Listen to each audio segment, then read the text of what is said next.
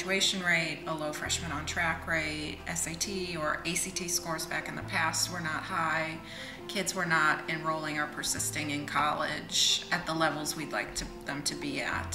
So in order to drive those changes, we knew we needed to do a big shift in a lot of the adult to adult, adult to student, and ultimately student to student interactions.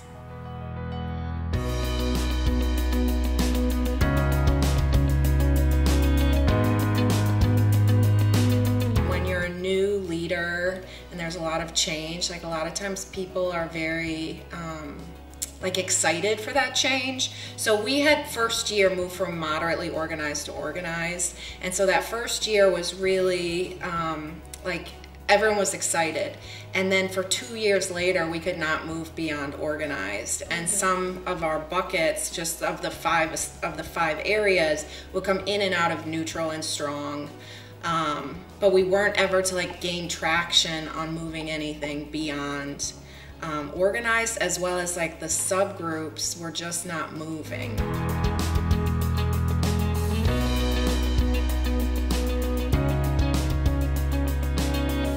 I would say one of the first things that I did when I worked directly with Andrew was looking at the data and figuring out what areas were we going to focus on, because there's a lot and you can attempt to do a lot and you could do some of it moderately well, or you can focus on a few things and try to really move the needle on a few things that were most impactful to our school. So I think for us, it took us taking a step back to think about where are we going to have the most impact.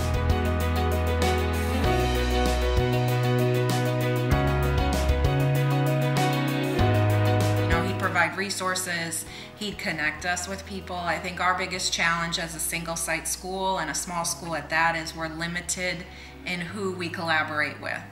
And he was such a great resource to have.